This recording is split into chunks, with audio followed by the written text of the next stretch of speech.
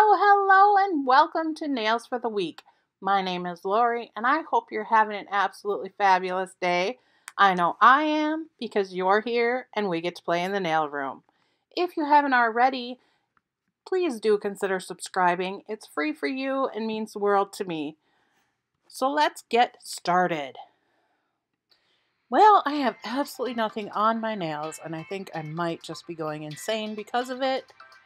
But I do have these Lavender Violets dipping powders along with a couple of ASP. If you don't know what that is, it's All Seasons Professional. Quick dip powders, as well as this Glam and Glitz acrylic powder that I thought I absolutely needed, called Blue Rain. I bought that one from Amazon, but all of the dip powders my mom found at a rummage sale. So apparently the lady that had them thought that it was too hard to do all of the work that it takes to do dip. I guess I didn't think it was that much work, but to each their own. Whatever they want to do. So each of these little bottles has a protective little card on the top, and they're pretty full. Not too bad at all. There's supposed to be 10 grams in the pot. Now, if you are new to dip, you're going to first want to use number 1, which is a nail cleaner and dehydrator, if you're on a real nail, a natural nail. Otherwise, as you can see, I just put number 2 on there, which is the glue, and you're going to want to dip it in there real quick and then pull her out and then knock off any excess. Then you got to wait for it to dry, and then you're going to do the same thing again. At that point, after it's on there as thickly as you want it to be, as thick or as opaque, then you're going to go ahead and you're going to use number 3, which is the activator, and it really makes it dry. Really, really dry, really, really hard. It's basically like super glue on the top of your nail. So this first color was, what was it? Persian pink. I'll go ahead and then step 3 is the top coat. And step 3 was the activator, 4 is the brush cleaner. And what I do is, after you are all done using the activator, you're going to want to switch brushes with the brush cleaner. As you can see right there, because if the activator comes into contact with number 2, the glue or the base coat, it could wreck the brush. So you just put it right in the brush cleaner and forget about it. So here are the colors that come in this kit. You want to take a look. I will go away and let you look.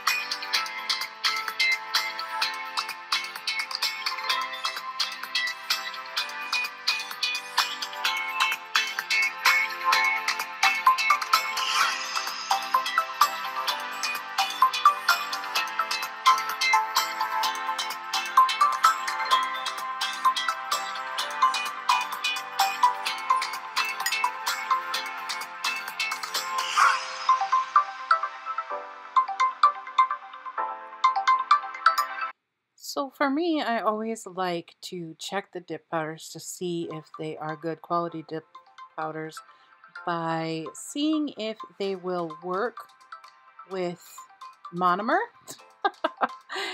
The Lavender Violets will absolutely not work with monomer. As you can see, I'm taking that Persian pink again that we did at the start, and it's just chalk.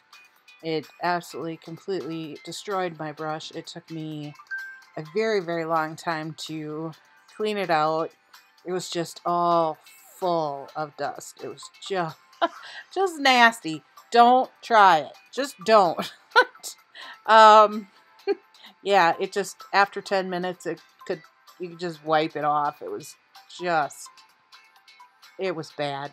It was really, really bad. So don't do that with the Lavender Violets. With All Seasons Professional, you could use it, as I wouldn't recommend it. I think it takes extra time to dry, but it would work. So there you go, just so you know. So what did you think of this pack? What do you think of this pack? It's got a lot of pretty colors in there, and if you're willing to go through the work of doing a couple extra, steps when you're doing your nails rather than just painting them, it lasts a lot longer than nail polish does, and it's hard and gives it a nice, so it's very difficult to break your nails when you're wearing a dip powder. So do you guys dip? Do you like this collection? Let me know down in the comment section down below, and please like it if you like this video, and subscribe if you haven't already. Bye!